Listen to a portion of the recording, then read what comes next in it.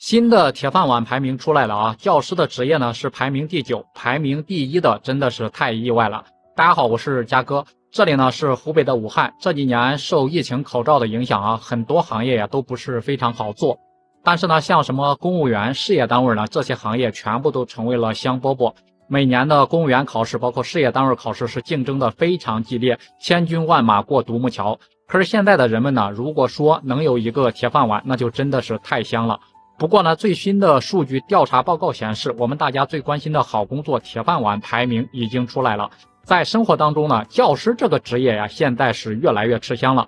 但是呢，它的排名仅仅是第9名，第1名呀，真的是太意外了。咱们来看看这前10名到底都是哪些职业。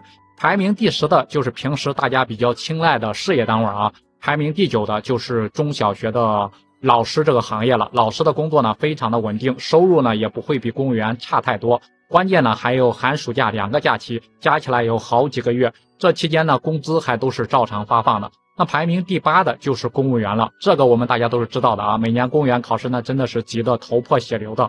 排名第7名了，那就是国有银行。虽然说现在银行不像以前那么吃香那么好了，但是它依然是很多人都想去的单位啊。排名第6的就是3大通讯的运营商，因为呢这个行业属于垄断的行业，待遇和工资呢就不用多说了。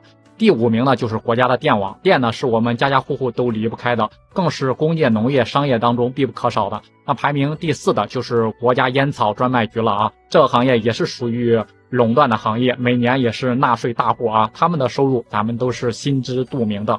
排名第3的就是高校的老师了啊，就是大学的老师。高校的老师啊，他们是有一定的科研经费和国家补贴的，还有就是一些其他的福利收入。排名第2的就是医院里面的医生。